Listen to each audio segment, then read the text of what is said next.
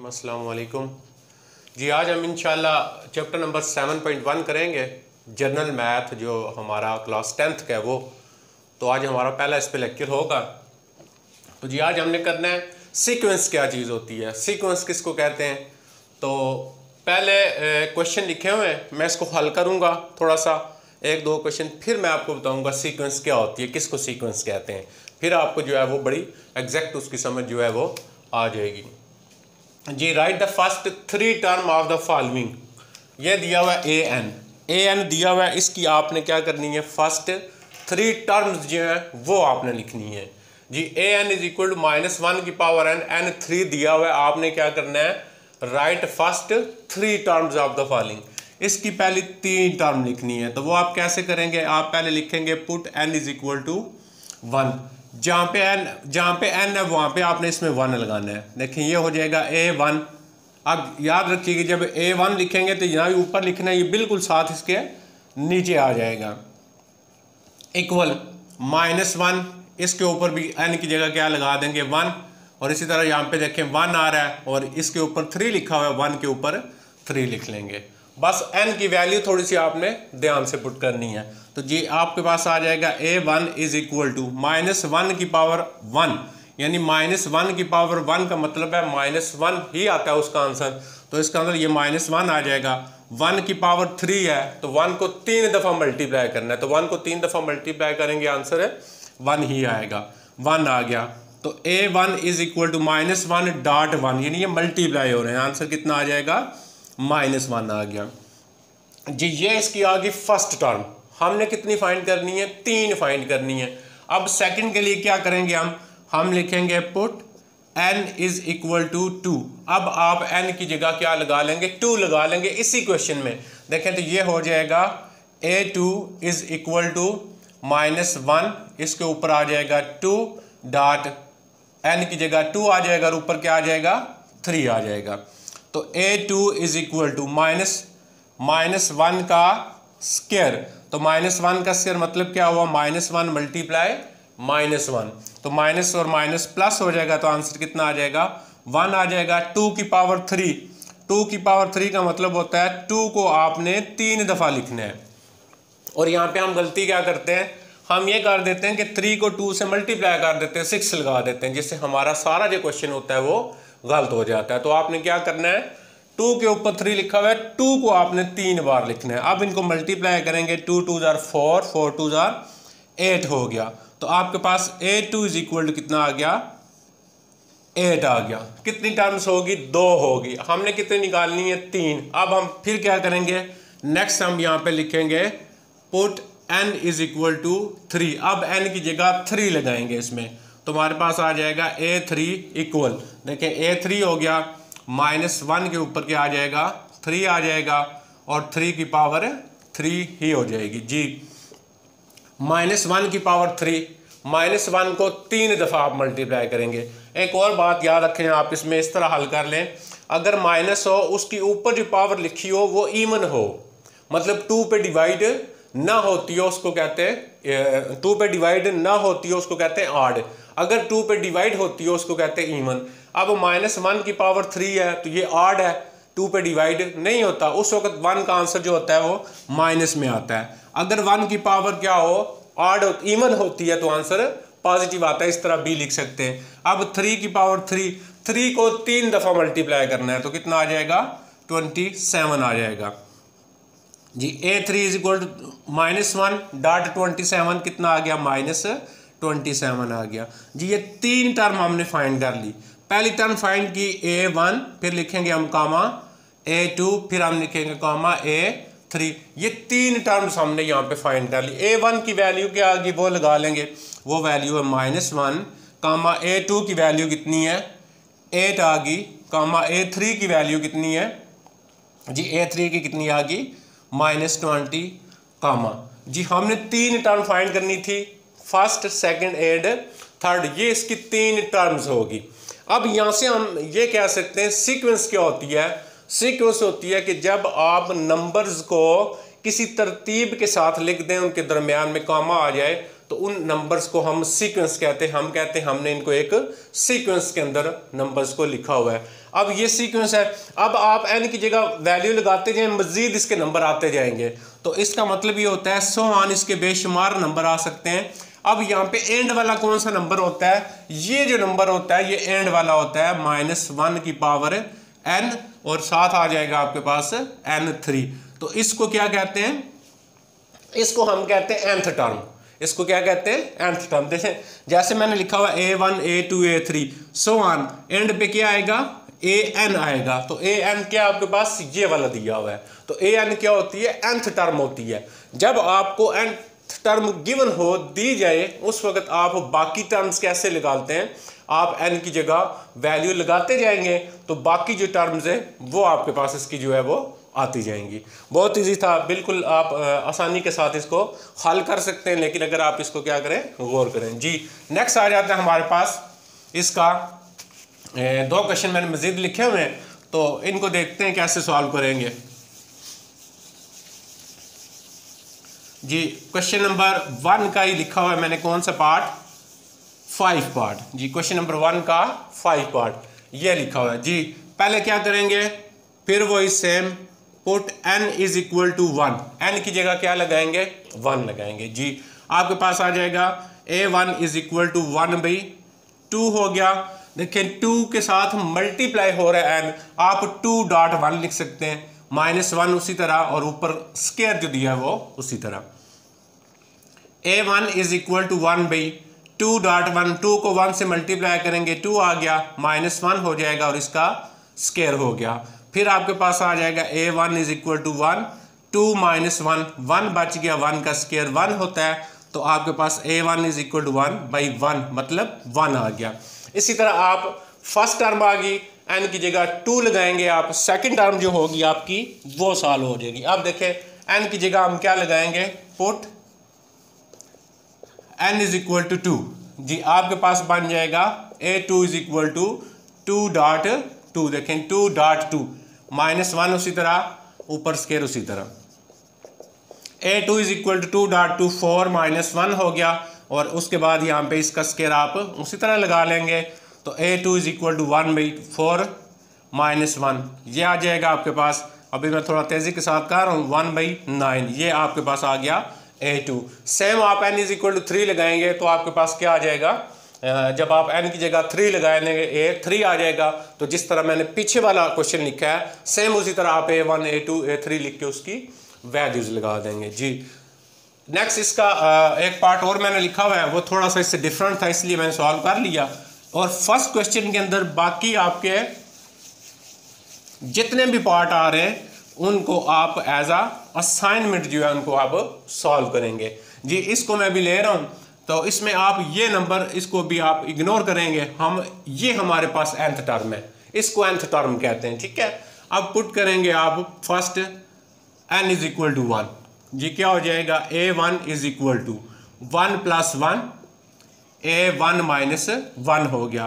तो a1 is equal to ये आ जाएगा आपके पास 2, और इसको हम क्या लिख लेंगे? a0 लिख लेंगे, क्योंकि 1 - 1 क्या हो जाएगा? 0 हो जाएगा, तो उसको a0 मतलब 0 टाइप में लिखेंगे। अब a1 की वैल्यू दी हुई है कितनी? 1 is equal to 2a0, a1 की जगह क्या लगा लेंगे? 1 लगा लेंगे। अब हम यहाँ से ये आपने पढ़ा मल्टीप्लाई होगा, इधर आके डिवाइड हो जाएगा, ये आ गया आपके पास a0 फर्स्ट वैल्यू आ गई। जी अब क्या पुट करेंगे? Put n is equal to 2। अब n की जगह इसमें 2 पुट करें तो क्या हो जाएगा? a2 हो गया, a2 आ जाएगा, और उधर आ जाएगा 2 + 1 और a2 - 1। देखें 2 - 1 हो गया। तो आपके पास यहाँ पे आ गया a2 is equal to 3a1, a2 is equal to 3a1 उसी तरह आ गया। अब यहाँ पे देखें किसकी वैल्यू गिवन है? a1 की वैल्यू उसने दी हुई है हमें। कितनी वैल्यू दी हुई है? 1। a1 की जगह यहाँ पे क्या लगा लेंगे? 1 लगा लेंगे। तो a2 कितना हो गया?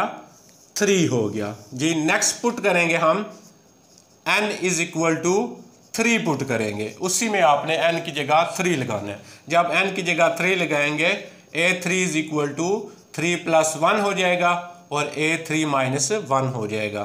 तो a3 इज इक्वल टू 4 हो गया, और a2 हो गया तो A3 इज इक्वल टू 4। अब A2 की वैल्यू हमारे पास आई हुई है, कितनी है 3 आ गई, तो A3 इज इक्वल टू कितना आ गया 12 आ गया। इस तरह आप सारी जो वैल्यूज हैं इसकी वो क्या कर सकते हैं, आप सॉल्व कर सकते हैं। देखें हमने फाइंड करनी थी पहली 4, A0 लिख सकते हैं, अब हम A1 लिख सकते हैं, A2 लिख सकते हैं, A3 सो ऑन। A0 क्यों लिखा, क्योंकि आपके पास A0 की वैल्यू भी आई। अब A0 से स्टार्ट करेंगे, A0 A1 A2 and AN। आप सारी वैल्यूज यहाँ पे लगा देंगे, ये आपका सॉल्व हो जाएगा। इस एक्सरसाइज को हमने ख़त्म करना है, इसके हम बाकी जो 2 क्वेश्चन है वो भी करेंगे, वो बहुत ईजी हैं। बिल्कुल आपने जस्ट यानी समझ लें, आपने ज़बानी उनको लिखना है और उनके बारे में आपने बताना है। बहुत ईजी क्वेश्चन है वो दोनों भी हम अभी सॉल्व करेंगे। ये क्वेश्चन नंबर 2 है आपके पास, क्वेश्चन नंबर 2 जी। क्वेश्चन नंबर 2 में आपके पास लिखा हुआ है 2, 6, 11, 17 सो ऑन A8। एक तो ये लिखा हुआ है और उसके बाद आगे ही आपके पास आ रहा है, इसी का एक आध पार्ट हम और लिखते हैं तो ये आपको सारा जो है वो समझ आ जाएगा जी। नेक्स्ट लिखा हुआ है, एक मैं लिख लेता हूँ 1,1/3, 1/9, 1/27 सो ऑन A6। क्वेश्चन क्या लिखा हुआ है, बुक में लिखा हुआ है आपके पास आ जाता है फाइंड द टर्म इंडिकेटेड, जो टर्म इंडिकेट की हुई है। अब इंडिकेटेड टर्म कौन सी होगी, ये इंडिकेट की हुई है। आपने इंडिकेटेड टर्म यानी A8 फाइंड करना है। अब A8 से क्या मुराद है, 8वें नंबर पे जो टर्म है वो फाइंड करनी है। अब ये होती है A0 या A1, ये होगी A2, ये होगी A3, ये होगी A4। इनको टर्म्स कहते हैं। ये चीज़ें याद रखनी है, हमने आगे नेक्स्ट एक्सरसाइज में इसको अप्लाई करेंगे। तो ये आपके पास क्या है, ये A0 भी लिख सकते हैं A1, ये हो जाएगा A2, ये हो जाएगा A3, ये हो जाएगा A4। हमने कौन सी फाइंड करनी है, 8वीं टर्म, उसकी 8th टर्म हमने फाइंड करनी है इसकी। अब ये लिखना नहीं है आपने, मैं जस्ट आपको समझाने के लिए लिख रहा हूँ। अब इनको सॉल्व कैसे करेंगे, आप थोड़ा सा अपने दिमाग मतलब इसको यूज़ करेंगे अपने को और देखेंगे इनके दरमियान क्या फ़र्क आ रहा है, उसको देख के हम सॉल्व करें थे। देखें जैसे आपके पास 2 एंड 6 इन दोनों के दरमियान कितना फ़र्क है 4 का, क्योंकि 2 के बाद आता है 3, 4, 5 एंड 6। ठीक है, अब आपके पास नेक्स्ट कर ले, दोनों के दरमियान डिफरेंस कितना है, नेक्स्ट दोनों के दरमियान डिफरेंस आ रहा है 5 का, फ़र्क ये नहीं। नेक्स्ट करें कितना आ रहा है 6 आ रहा है। इसका मतलब नेक्स्ट में ऐसा नंबर यहाँ पे लिखूंगा जिसका डिफरेंस मेरे पास कितना आ जाएगा 7 आ जाएगा। उसके बाद नेक्स्ट फिर मैं आगे जब लिखूंगा मैं ऐसा नंबर लिखूंगा जिनके दरमियान मेरा डिफरेंस कितना आएगा 8 आएगा। फिर मैं नेक्स्ट ऐसा लिखूंगा जिसमें डिफरेंस मेरा कितना आएगा 9 आएगा। देखें पहले लिखी हुई है 2, आप दोबारा क्वेश्चन को हल करेंगे। ये आपने क्वेश्चन में हल नहीं करना, ये जस्ट आपको समझाने के लिए मैं बता रहा हूँ कि आपने इसको किस तरह करना है। क्वेश्चन आप किसी तरह हल करेंगे जैसे ये मैं लिखने लगा 6, 11, 17। 17 के बाद देखें पहले 2 के दरमियान 4 का फ़र्क, दूसरी अगली जो 2 हैं उनके दरमियान कितना फ़र्क है 5 का फ़र्क है, इनके दरमियान 5 का, इनके दरमियान 6 का फ़र्क है। आगे ऐसा नंबर लिखेंगे इसका और उस नंबर का फ़र्क कितना हो जाएगा, कितना फ़र्क आना चाहिए। देखें 4 का 5 का, इनके दरमियान 4 का, इनके दरमियान 5 का, इनके दरमियान 6 का और इनके दरमियान कितना आना चाहिए 7 का डिफरेंस आना चाहिए जी। अब जब आप 7 का डिफरेंस लेंगे यानी आप मैं यहाँ पे लिख देता हूँ कि मैं माइनस करूँ तो मेरे पास जब इसको मैं इसमें से माइनस करूँ 7 का डिफरेंस आपके पास आए। अब वो 7 का डिफरेंस आप इजी सॉल्व कर सकते हैं। जैसे आप 17 है तो आप 17 में कोई बड़ा नंबर लिख के चेक करें जिनका डिफरेंस उतना है। देखें मैं फॉर एग्जांपल मैं लिख लेता हूँ 28। अब 28 को मैं 17 में से माइनस करता हूँ, मेरे पास यहाँ पे 8 में से 7 जाएगा 1, ये 1, ये देखें बहुत बड़ा डिफरेंस आ गया। मैं नंबर को चेंज कर देता हूँ, मैं लिख देता हूँ यहाँ पे 7 का डिफरेंस लेना है, मैं इस नंबर को कम करता हूँ। देखें मैं लिख देता हूँ यहाँ पे कितना 18 लिख देता हूँ। अब 18 से मैं 17 निकालता हूँ, मेरे पास डिफरेंस कितना आ गया 1 आ गया। अब इसी तरह आप इसको सॉल्व करते जाएंगे तो आपको क्लियर होता जाएगा कि यहाँ पे 7 के डिफरेंस का नंबर क्या आएगा। अगर इस तरह भी आपको समझ नहीं आ रही बात, आप इसमें प्लस करें 17 में आप प्लस करें 7 तो कितना हो गया। देखें 17 में क्योंकि 7 का डिफरेंस लेना है तो 17 में आप 7 प्लस कर लें 4 and 2 24। मैं यहाँ पे फॉर एग्जाम्पल लिख देता हूँ 24। अभी देखें 24 में से 17 निकालें तो आपके पास ये डिफरेंस इनका सेम आएगा या नहीं आएगा। देखें 24 में से 17 निकाल देते हैं, कितना आ गया, 7 का डिफरेंस आ गया। इसका मतलब नेक्स्ट जब लिखेंगे उनका डिफरेंस कितना आना चाहिए, 8 का आना चाहिए। अब उनका जब 8 का आएगा, मैं 24 में क्या कर लेता हूँ, 8 को प्लस कर लेता हूँ, यहाँ पे मैं लिख देता हूँ 32, माइनस करें इसको इसमें से, 32 को 24 में से जब माइनस करता हूँ 12 बन जाएगा। तो जब यहाँ पे 12 आएगा डिफरेंस कितना आ गया, 8। नेक्स्ट का डिफरेंस कितना आएगा, 9 डिफरेंस आएगा। आप इसमें 9 प्लस कर दें, गिनती करें कितनी होगी, 1 2 3 4 5 6 7, हमने कौन सी फाइंड करनी थी, 8वीं, अभी एक हमारी रहेगी। अब देखें 9 के डिफरेंस के बाद आगे 10 का डिफरेंस आएगा, तो आप क्या करेंगे, यहाँ पे 51 लगा लेंगे। तो ये आपका क्वेश्चन इस तरह क्या हो जाएगा, सॉल्व हो जाएगा। अब नेक्स्ट देखें, इस पे आते हैं, तो ऊपर तो देखें सब में 1 1 1 है, 1 लगा लेंगे, 1 लगा लेंगे, 1 1 कामा 1, कहाँ तो कितनी होनी चाहिए, 6 होनी चाहिए, 4 पहले लिखी हुई है, 1 2 3 4 5 और 1 लगा लें। अब पहले 3 उसी तरह, 9 उसी तरह, ये तो गिवन है 27। गौर करें अब क्या लिखेंगे हम, 3 और 3 का टेबल पढ़ रहा है, देखें 3 हो गया, 3 के बाद 9, 3 3s are 9, 9 3s are 27, 27 3s are, देखें 3 हो गया, 3 को 3 से किया 9 हो गया, फिर हर नंबर को 9 से मल्टीप्लाई कर रहा है। देखें यहाँ पे नीचे है 1, ये 1 आ गया, 1 मल्टीप्लाई 3 3 हो गया, फिर 3 को 3 से करेगा 27 हो गया, 9 हो गया, फिर 9 को 27 से करेगा कितना हो गया, 9 को 3 से करेगा 27 हो गया, फिर 27 को फिर 3 के साथ करेंगे जी, 27 को 3 से मल्टीप्लाई करेंगे, 3 7 21, 5 2 आ गया कैरी आपका, और 3 2 6 6 और 2 8, 81 हो गया जी। फिर क्या करेंगे, 81 को फिर 3 से मल्टीप्लाई करेंगे, 3 and 24, तो क्या आ गया यहाँ पे, 243 हो गया जी। इस तरह आपने थोड़ा सा ध्यान देना है, उसको सॉल्व करने की कोशिश करनी है। उम्मीद है इंशाल्लाह आपसे सॉल्व हो जाएगी। बहुत शुक्रिया, अपना ख्याल रखिएगा।